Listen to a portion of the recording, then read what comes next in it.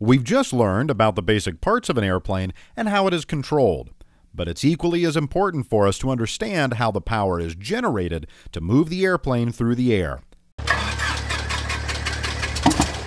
An airplane has an engine, which is commonly referred to as a power plant. The reason behind this name is simple.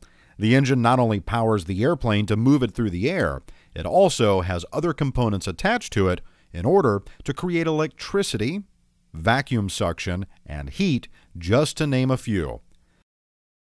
The power plant of an airplane, like an engine of a car, is one of the most important components, because without it, there is no way to get the plane off the ground. Aviation engines can be separated into two groups: reciprocating engines and turbine engines. While most airlines and corporate airplanes use turbine-powered airplanes, general aviation and training aircraft are equipped with reciprocating engines. Reciprocating engines have several cylinders. Inside of those cylinders, fuel and air are mixed, compressed, and then ignited. As this fuel-air mixture is ignited, its explosive force moves the piston inward. These pistons are connected to a crankshaft, and when the pistons move in and out, that causes the crankshaft to rotate. The propeller is connected to the crankshaft, so as the crankshaft rotates, so does the propeller. The cylinders undergo a continuous four-stroke cycle. The four strokes are called intake, compression, power, and exhaust. The first stroke, the intake stroke, is when the piston inside the cylinder moves away from the cylinder head. As the piston moves away, the intake valve opens, and the fuel-air mixture is sucked into the cylinder's combustion chamber. Once the piston has reached the base of the cylinder, it's time for the second stroke, compression. During this phase, the intake valve is closed, and the piston reverses direction, moving back towards the cylinder head. This compresses the fuel-air mixture, since it has nowhere to escape. Once the piston approaches the top of the cylinder, we begin the third stroke, power. Two spark plugs at the head of the cylinder each let off a spark, which ignites the fuel mixture and makes it combust. This controlled explosion pushes the piston back inward towards the base of the cylinder, which in turn rotates the crankshaft, and therefore the propeller. Finally, we reach the last stroke, exhaust. During this phase, the exhaust valve opens, and the piston moves back towards the cylinder head, pushing out the combusted gases, commonly called exhaust. Then, the process starts all over again, repeating the process thousands of times every minute. On a typical four-cylinder engine, each one of the cylinders is in the middle of a different stroke. That way, one cylinder is always in the power stroke, and the engine is able to keep the crankshaft rotating, thereby allowing the remaining cylinders to go through their respective stroke. As we just saw in these four strokes, there are two valves at the head of each cylinder that open and close to allow the fuel mixture in and the exhaust gases out. But what controls those valves? That would be a camshaft. The camshaft is a rotating cylinder situated above the crankshaft with various oblong lobes protruding from it. These lobes push on rods that connect to each valve, pushing them open. The valves are spring-loaded and will return to the closed position as the camshaft lobes move away from their respective rod. Getting the valves to open at the exact moment is very crucial for the engine to operate. Because of that, the camshaft is geared to the crankshaft so they will remain synchronized. The camshaft is geared to spin half as fast as the crankshaft. This results in the valves opening twice during the four-stroke cycle. Now, how do we get the fuel and air into the cylinders? It's simple. The induction system. Inside of the cockpit of most general aviation aircraft, there are the throttle and mixture controls. The throttle controls the amount of fuel and air that go into the cylinders, while the mixture controls how much fuel is mixed with the air. In simple terms, the mixture controls the ratio between fuel and air. Typically, for every fuel molecule, there are 15 air molecules. The mixture adjusts the amount of fuel necessary to maintain this ratio. The throttle, on the other hand, controls how much of that ratio is let into the cylinders. The more the throttle is open, the more fuel and air enter the cylinders, and therefore, the more powerful the combustion will be, making the engine run faster. The air that is part of the fuel-air mixture enters the system at the air filter, usually found in the front of the airplane. Once the air passes through the filter, it is metered and sent on its way to the cylinders. The fuel, on the other hand, is housed on board the plane, typically inside of the wings. Just like the air, it is metered and then sent to the cylinders. There are two different potential systems used that can control the fuel-air mixture: the carburetor system and the fuel injection system. Most modern airplanes are equipped with fuel injection systems, so we'll spend a little more time on that, but it's a good idea to still review the basics of a carburetor. The job of the carburetor is to mix fuel with the air that gets sent to the cylinder combustion chambers. Fuel arrives at the carburetor and sits in the float chamber, waiting to be used.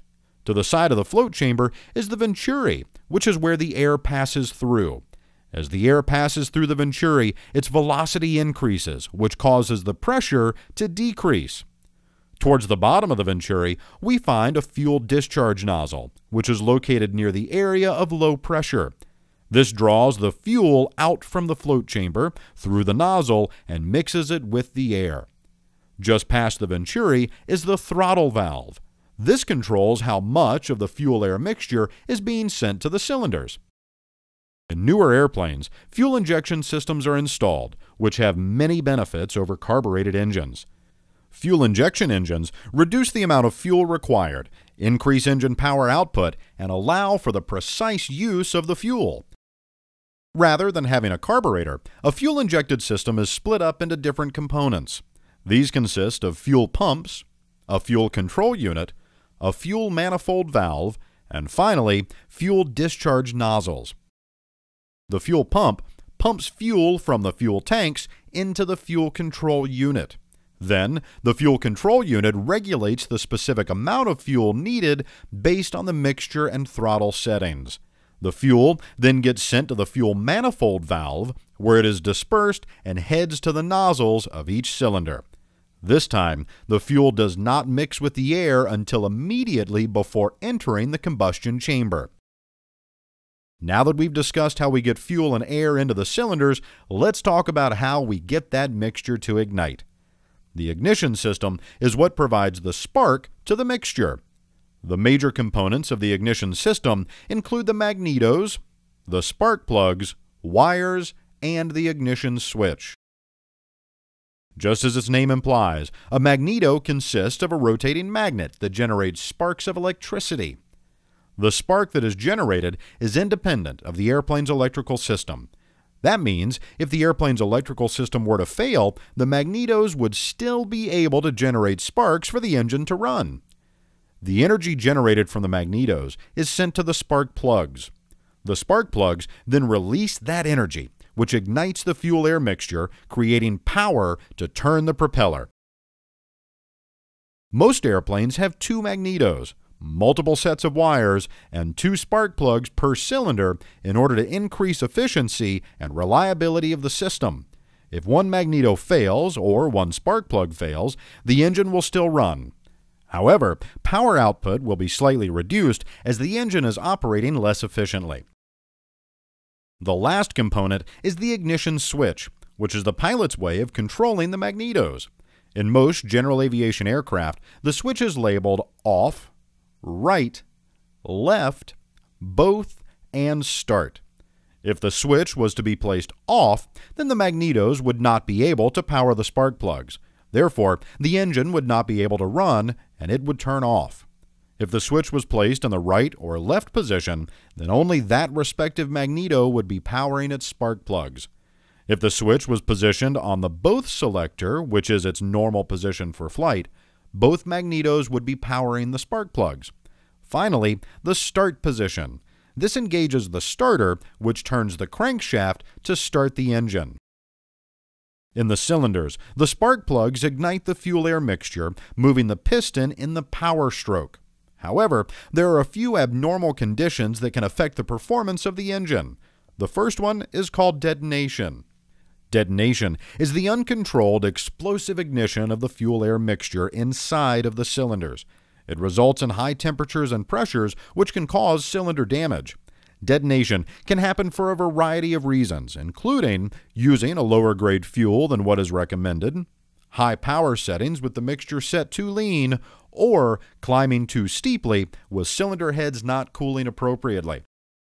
If detonation is occurring, the pilot should reduce the power and increase the mixture, which will allow for better cylinder cooling. Another issue that can develop is pre-ignition. Just as you'd expect, pre-ignition is simply when the fuel-air mixture is ignited prior to its normal time. This phenomenon usually occurs because of a lingering hot spot on the cylinder wall, usually caused by a carbon deposit that is hot enough to ignite the fuel-air mixture. Even when the engine isn't detonating or experiencing pre-ignition, the temperature of an engine can get quite hot. Like car engines, airplane engines have a cooling system in order to prevent engine damage or engine failure. There are two major ways we cool our engine: oil and air. Oil passes through an oil cooler and proceeds to not only lubricate, but also cool the engine. As the cool oil touches the hot engine, there is a heat exchange, meaning that the oil becomes warmer, but the engine cooler. Then the oil returns back to the oil filter and oil cooler, and the process starts over. However, we also use air to cool our engines. As the airplane flies through the air, outside air flows through inlets usually found on the front of the airplane like the Cessna 172. This outside air is colder than the engine, so as the air flows over the engine, it cools it in the same manner that the oil cools the engine. This method of cooling can be severely restricted, however. When the airplane is running at high power and at very low speed, such as when climbing, airflow is minimized, causing higher temperatures. The last step in the four-stroke cycle is the exhaust. The exhaust system has a dual purpose in most general aviation airplanes. As expected, the exhaust system does allow the hot exhaust gases in the cylinder to escape the engine in a quiet manner. Additionally, as we'll talk about later, the exhaust system also provides heat to the cabin.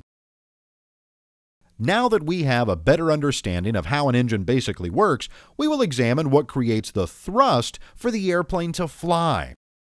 Remember that as the combustion occurs in the cylinder, the pistons rotate the crankshaft, which directly drives the propeller.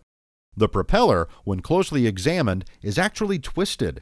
This is simply to create equal thrust along the propeller blade. Since the propeller rotates around its hub or center, the further the propeller extends out of that hub, the faster it spins. To create equal force throughout, manufacturers twist the blade. There are two major types of propellers: fixed-pitch propellers and constant-speed propellers. The Cessna 172 is equipped with a fixed-pitch propeller. This means that the pilot cannot manipulate the propeller blade.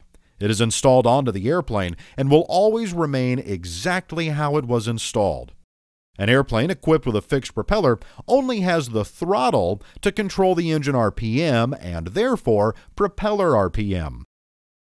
A constant speed propeller, such as the one on the Diamond DA-42, is more efficient than a fixed-pitch propeller. With a constant speed propeller, the pilot can adjust the blade angle of the propeller to obtain maximum performance for different conditions of flight. Airplanes with a constant speed propeller are not only equipped with a throttle, which still controls the power created by the engine, but they are also equipped with a propeller control. This control, which is usually blue in color, allows the pilot to change the RPM of the propeller instead of just based on the engine's output. The reason this propeller is called constant speed is that when throttle movements are made, the RPM, or speed at which the propeller is rotating, will remain the same.